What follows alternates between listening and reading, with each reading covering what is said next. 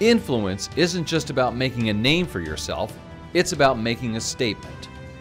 On that score, TV writer and producer David Simon is second to none. Simon is best known for creating the HBO hit The Wire, which ran for 5 critically acclaimed seasons in the mid-2000s. His other shows include Treme, Show Me a Hero, and most recently The Deuce, starring James Franco and Maggie Gyllenhaal. Simon won an Emmy in 2000 and has been nominated for many more since. He's here to talk about how streaming has rocked the television industry and how to use your work and life to say things that matter.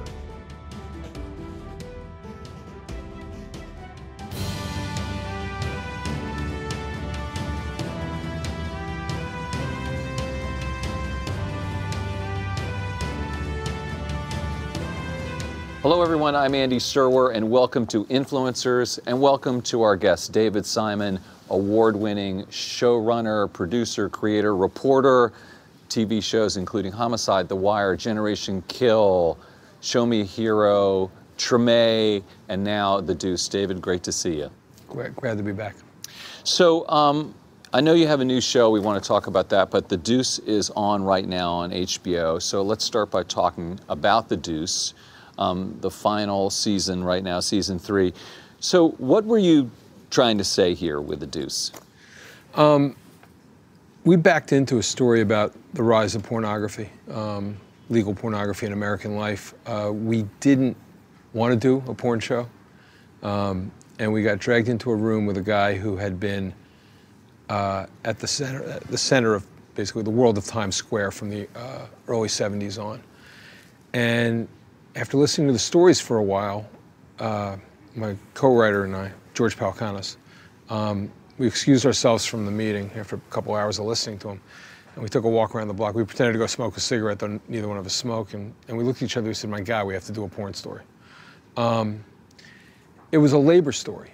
I don't think he knew what he was telling us, but what we were hearing was, this is a story about unencumbered capitalism and what happens when labor is not only devalued, but labor is in effect the product itself. And the idea of sex work as allegorical for a lot of what ails us as a society started becoming evident. And so we had a chance to do that. And then the trick was, can we do this with compelling characters? Can we find a narrative structure that works, that captures that run of Times Square when it was the when it was not what it is today, and it was no longer the Great White Way. It was, I would say, from 1970 to 1985 was probably the heyday. So those are the 3 seasons covering that period. Right. And we're coming to the end of the run, and we're pretty proud of it. A lot of people, when they encountered it as an idea, they thought, man, this sounds gratuitous. But in fact, I think when it comes to things like sexual commodification and gender issues and really downright misogyny, I think this is some of the most grown-up stuff we've ever gotten on into any of our shows. I'm pretty proud of it. So I just ticked off a bunch of shows that you've done, and this one's different.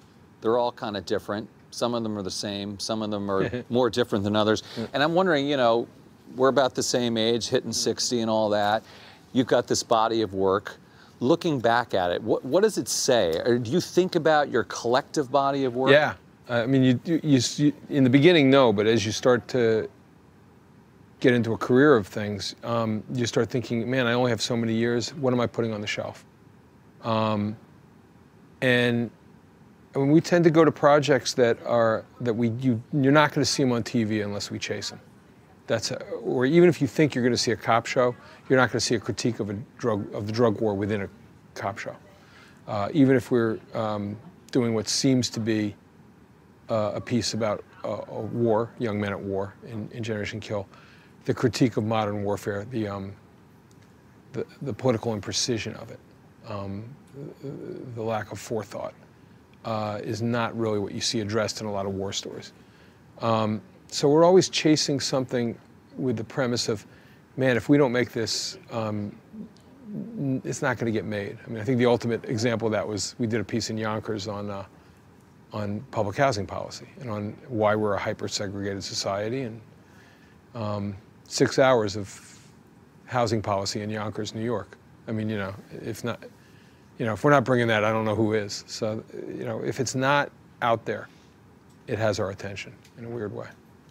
So, do your shows intentionally take a while to get into? Because I've tried to get, for instance, some of my daughter, for instance, younger people, and sometimes they have a harder time. They don't getting drive into it. in the beginning. Yeah, they're. Why is that? Well, I mean, from going back to The Wire, but even The Corner, I guess, I come from the world of narrative nonfiction, of prose writing, and I wrote a couple books, and I'm aware of what the first chapters of a book are supposed to do. They're probably not what a hit television show is supposed to do. You're looking at somebody who's had a 20-year run not having an audience. So, if you're looking for somebody to explain to you how to have a successful television show, you're looking in the wrong place. Well, and I'm not being quite right, but I'm not being. I mean, what I'm looking for is when you get to the last hour of the show, the last 20 minutes of something that's run for, whether it's run for 5 seasons, 3 seasons, 6 episodes, when you look back at the first 10 minutes, the first 10 minutes make perfect sense in the way that in a good novel, the first chapters are there for a reason. You're not necessarily being given the full statement of theme. Characters aren't fully developed. The journey hasn't been stated in most cases. But those first chapters are the beginning of world building and the beginning of a deliberation about character and theme and content, that when you look at what happens in those first paragraphs of a good book, choices were made, and they make sense at the end. So if I get you and you go all the way, then I think when you come back, you look at it, you say, this is resonant, and I can watch this again if I want, and I'm going to see things I didn't, which we get a lot of rewatch. But what we don't get is a mass audience going, man, this thing crackles from jump, and I got to see what happens next week. I'm pretty miserable at doing that. That's really interesting that there's the intention, but you're so right that you get drawn in a way I think that other shows don't draw you in, and it's interesting that there's sort of you're playing a long game. It is. It's I mean, listen, I came up in TV. I learned on Homicide, which was episodic. It's an incredibly well-written episodic drama, but it was 22 separate episodes a season. It was you're chasing, you're doing Dubliners. You're not chasing Ulysses. It's like it's not a singular. It's a series of short stories tethered together with characters that more or less go on. And what we're structuring here is singular stories over the course of a season, or in some respects over multi-season. Right. So shifting gears a little bit, David, you've had this great run at HBO. Yeah. I want to ask you, what the heck's going on at HBO? New owner, AT&T. How are you feeling about things? What does the company look like? Well, it's all above my pay grade. Mm-hmm. And the truth is, I'm out. We've been shooting 2 things simultaneously this last year, prepping it, shooting it. Now we're in post on the last one. And so I'm not hanging around the office. I don't have an office there, but I haven't been in and out of meetings at the same rate I might otherwise. So I don't know. I work for a phone company now that has. So do I. Right here. Verizon owns us. There right? you go. Yeah. So we're in the same boat. So they've been, as far as I'm concerned, they've been benign in the sense that I've encountered. I'm on existing projects that were greenlit before. The truth will be next year. I got stuff in development. We'll see what they want me to do, and then I'll know. As somebody who's been a vendor there since '98, everybody I started working with in '98, all the department heads, all the bosses, have turned over. There's nobody. I'm trying to think of anybody. The last few people were out the door this year, so I'm looking around, same as anybody, Yeah, it's a different world. So let me ask you about Netflix, and they've had an incredible run, and I remember, and you remember, when Jeff Bewkes, the CEO of Time Warner, called them the Albanian army or something like that, disparagingly, and they sure ain't that anymore. Do you think they're going to continue to be successful? Yeah, I mean, listen, they're flooding the market with content. And I don't understand the model, but that's not a rap on them. I don't understand the model. Long time ago, I went into journalism and I was a police reporter from Baltimore. So that I don't understand a mass communications model in the digital age is no great insult to anybody. But I don't know, the revenue stream and how you get people to watch your content overall and where the money comes from eludes me. And in some respects, it's not just Netflix, it does in every sense. I mean, I understood cable bundling. When I get to HBO, that seemed to be the lion's share of what they're doing. Now everyone's got their own platform, and how you pull people to that platform is either library or buzz or having a hit. And in some respects, Netflix is trying to do, I think, really rely on the library model. Maybe they're right, but it seems like it's an incredible amount of production in terms of money. I'm astounded by how much they're spending on content. And let me ask you about this sort of peak content issue. I mean, there's so many shows. You started out, there were, a few quality shows on TV, all at HBO, basically. Now, it's everywhere. It's so ubiquitous, pervasive. What does that say, and how sustainable is it? What is it like being a consumer of that? I don't know. I'm not much of a consumer of it. Like, people have to tell me, listen, I watched all 3 seasons of this. It was really good. They had a point. They knew where they were going. They got there. And then same as anyone else, I'll start streaming it. But I don't actually keep up with the first season. I mean, is there too much out there? Well, I don't know how anyone's getting to all of it. And in some respects, I don't think anybody has to get to all of it. How you sift through it is interesting to me. I don't know how you find the good. I mean, it's got to be word of mouth. It's got to be buzz. It's got to be the critical acclaim, such as there's still an organized pool of critics, which is also, been in some way abstracted. But looking at it, I just feel like there's so much more. But if you looked at the percentages of dross to quality, I think they're probably about the same as when there were 3 networks, or 3 networks and Fox. I mean, I think there was an awful lot of bad TV before there wasn't this vast diaspora of television drama. I think probably there's more good, and there's more mediocre. Yeah, it's interesting because people talk about the great shows on Netflix, but if you actually look at Netflix, the great shows are there, but then there's dozens, scores of other shows that you never heard of that aren't any good. And I mean, not that it's helped me find a mass audience right away. I mean, again, usually people find our shows when they're on the shelf and done. But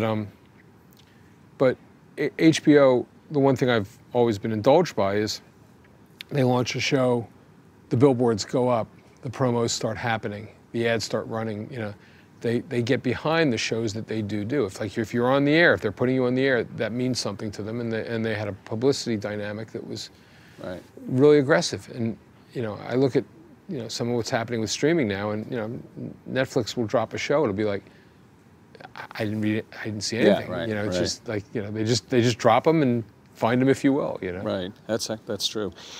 Tell us about The Plot Against America, which is, of course, your new show based on a Philip Roth novel, where Charles Lindbergh, the aviator hero, becomes a fascist president of the United States. And I read that you talked to Roth about it, which sounds like an incredible conversation. I mean, he died in 2018. I had one meeting with the man, and it was for about an hour and 45 minutes, and it went well. But I mean, I have to say, I walked in, and I had the immediate sensibility that, oh my God, I just walked into Philip Roth's apartment. Oh my God, I'm talking to Philip Roth. Oh my God, I just tried to make a joke. Oh my God, he sort of laughed. I really, like the first 20 minutes were taken up by me trying to get my head around the fact that, I was having a meeting with Philip Roth. Because, again, one of the great voices in American literature.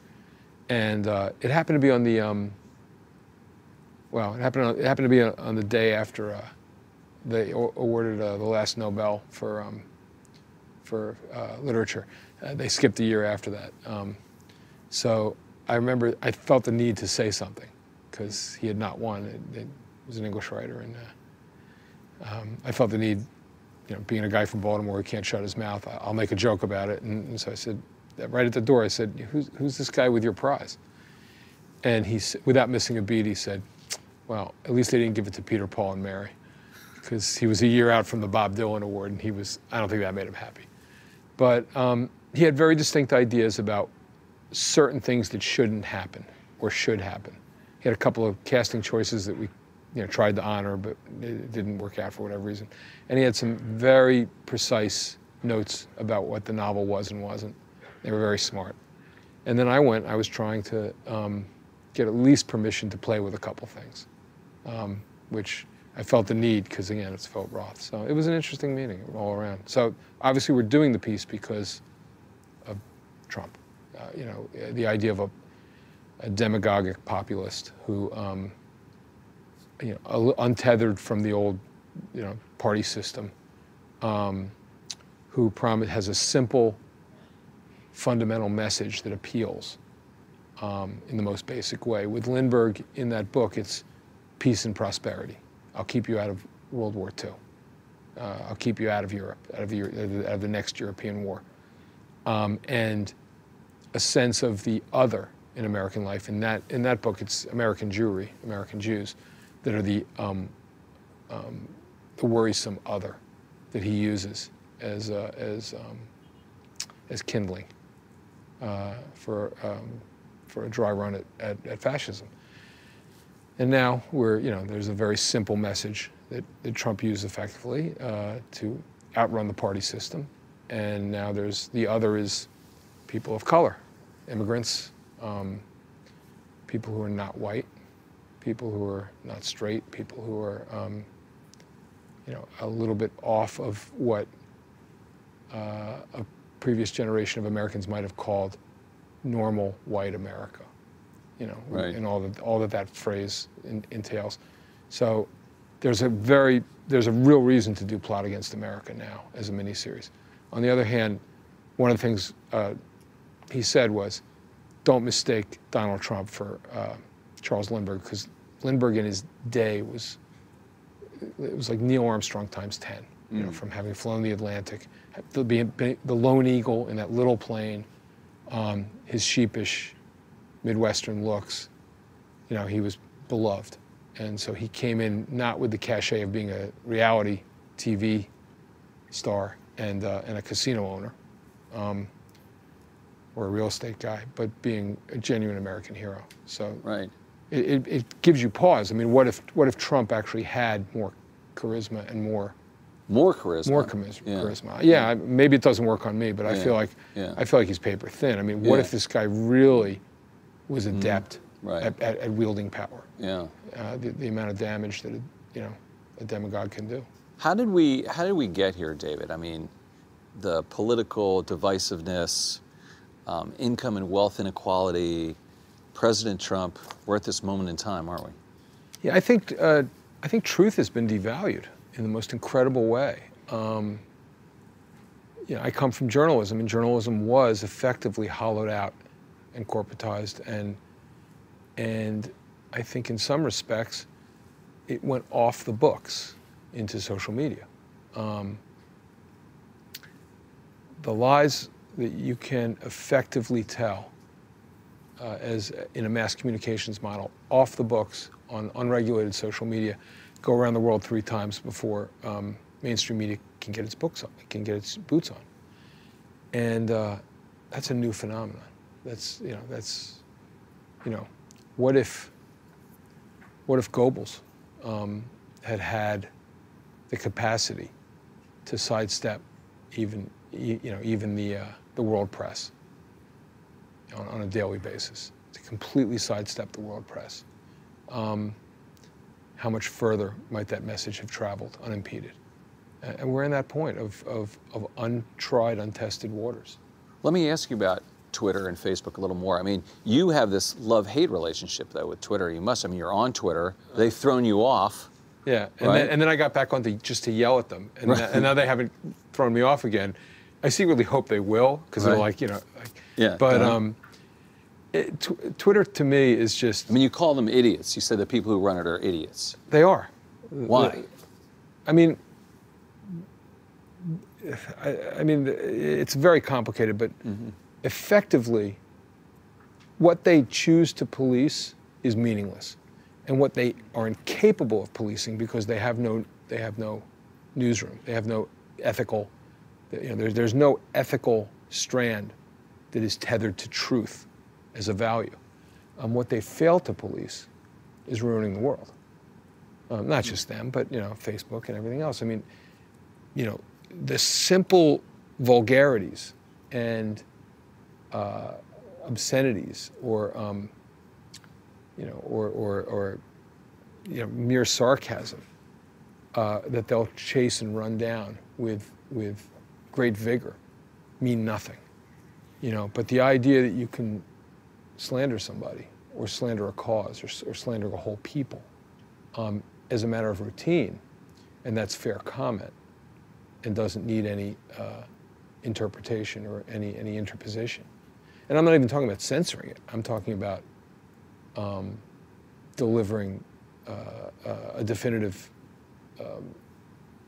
statement that this is false, as anybody at a mainstream news organization would, or should. It's an incredible model for disinformation. Yeah, I mean, it's kind of nonsensical that there's nothing we can do about lying and fake things. And who are we to decide? I mean, it's just a platform. Right. We're just a bulletin board. Right. Pay no attention to our role. We make a lot of money and we have incredibly high margins. Yeah, but you can post anything here. Right. It doesn't matter. I mean, the moment that I got thrown off, somebody was conjuring a ridiculous conspiracy theory, utilizing the death of a friend of mine, Tony Bourdain, for a ridiculous conspiracy. And all I wanted to do was say, this is an affront. This is a human affront, what you're doing here. And yet I was kicked off for making a light mother joke about some bot's non-existent mother. Like, sorry, I can't get on there to actually address this because I have to apologize to a Russian bot because I've said something naughty about his mother. Right. That's crazy. Such as his mother is. Right. Let me drill down a little bit more with regard to President Trump. I mean, just very simply, do you support impeachment? I do, on the same premise that a lot of people are now saying it, which is whether it's successful or not, whether it's politically viable or not, there is an ethic of how you have to behave and what rules have to apply if the American Republic is going to survive. If you say this doesn't merit the response of the other branch of government to assert for the Constitution and for what the Constitution says fundamentally, then that document's meaningless, and the construct, the checks and balances of the Republic have been rendered moot. So whether you win or lose, you have to have the fight. I mean, a hero of mine from when I wanted to be a newspaperman was I.F. Stone. And he had this great quote, I'll never forget it. He said, sometimes the fights that you have that are the most important are the ones that you're not going to win. Now, I don't know what the outcome of an impeachment inquiry is. When they went in on Nixon in the 70s and Watergate, when they began the inquiry, most people were against impeachment. By the time the evidence was laid out in front of the Irvin Committee, the American populace had been transformed in their awareness of how criminal that investigation had become in terms of the administration. So who knows what's going to happen? But let's assume that McConnell in the Senate bottles it up and it becomes a vote into nowhere. It nonetheless preserves the idea that there are standards, that the Republic has to have standards and certain things have to be upheld and argued for. And if you stop arguing for them, they will cease to exist. So speaking of the 1970s and wanting to be a reporter, we grew up together. We did. And we're on the same high school newspaper together. The Tattler. The Tattler, right, exactly. It sounds so inconsequential, but I like to think it was one of the finer high school papers in the country. Particularly at a certain point in time. Yes, certainly. So you always wanted to be a reporter. Do you ever put yourself on the couch and ask why?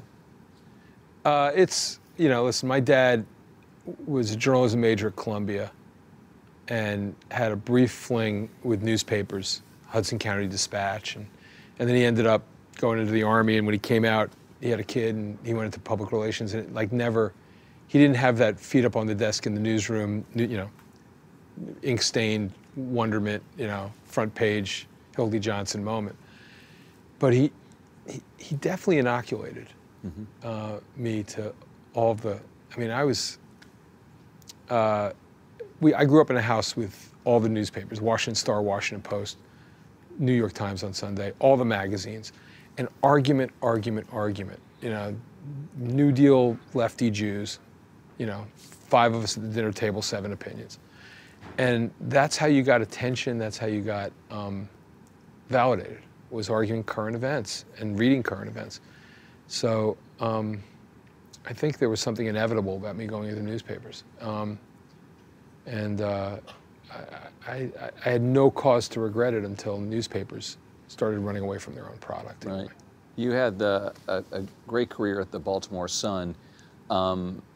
Baltimore still, you lived there part-time, and you were recently defending your city from President Trump, who is warring with Elijah Cummings.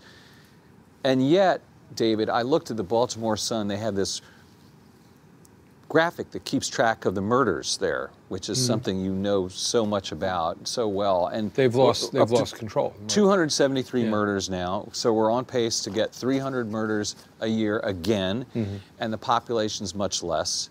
So it's one of the most dangerous cities in America. What can we do about it?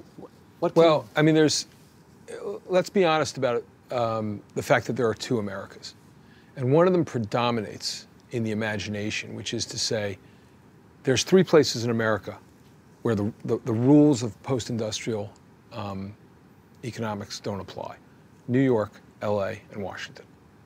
Those are unique economies. New York is the world financial capital, the cultural capital of the country. 30, 40-year run-up on Wall Street has, bricked over all of the problems of urbanity that the rest of America is dealing with. This is one of the safest cities in America per capita, and you gotta go way out into the outer boroughs to find trouble at this point. I mean, there's just so much money that it's become a playground for the rich. Washington is also inured because it's got the federal budget and the federal dynamic and the influx of fresh money every 4 years. Washington's economy is unique, and the west of LA. I mean, I'm not speaking the east of LA, but the west, west of the 101 is an industry that I've had a little bite of, which is recession-proof.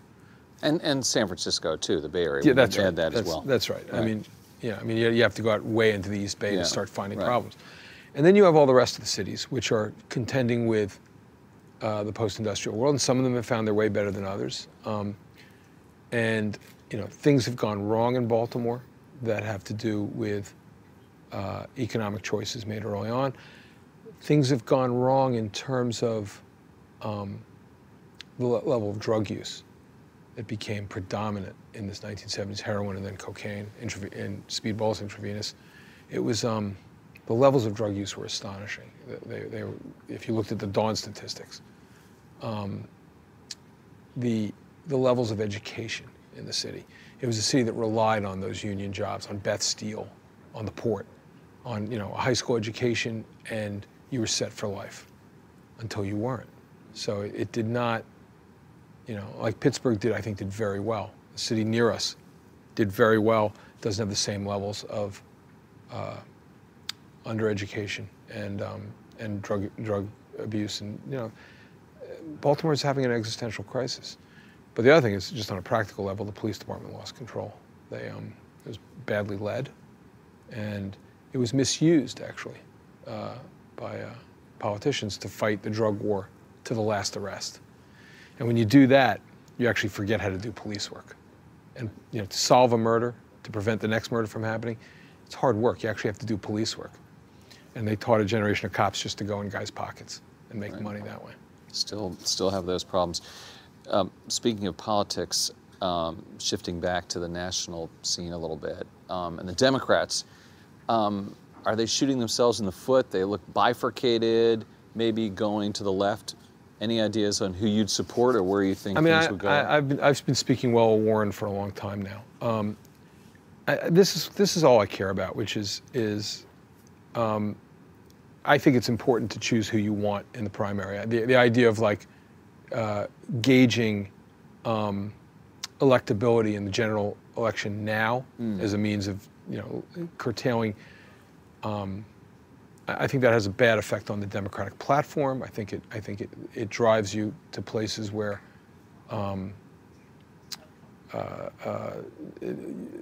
ideas are being curtailed, argument is being curtailed, and I believe in that. I believe that primaries are a place for the better arguments to prevail. And to that extent, somebody like Bernie, whatever you think of Bernie, has deeply influenced the Democratic ideal of what is possible. He certainly has made the word socialism plausible again on the American political spectrum. How plausible, I don't know. Yeah. But it's, you can say it without having to redefine yourself in the next sentence. But I do get pissed off as a lifelong Democrat who doesn't want another 4 years of this administration. If there's a way to do it to advance your own arguments, your own credibility, your own viability as a candidate without tearing out the guy next to you, or having your supporters tear out the guy next to you, and not creating a path that is the inevitable path that the Republicans will then use against whoever gets it. For Bernie to run against Hillary was grand. For Bernie to try to have his ideas and his candidacy prevail over Hillary was grand. For his supporters to transform her into something as, and not all of them did, but to have the extremity of rhetoric get to the point where in order to exalt Bernie, she must be, some rightist warmongering, she was a centrist, right. Center, somewhat left. She wasn't as progressive as Bernie by any means. She was, there were plenty of reasons to critique her, but it was going to come down to a binary choice between her and this nightmare. And I think there's something incumbent on all the Democratic candidates to leave that fundamental choice standing and credible at the end, no matter who wins. And so I sort of attend to, if I see somebody savaging somebody else more than advancing their own arguments, I get alienated from it. I'm like, shame on you, because the stakes are high. David Simon, thanks so much for joining us. Thank you. Thanks for having me. You've been watching Influencers. I'm Andy Serwer. We'll see you next time.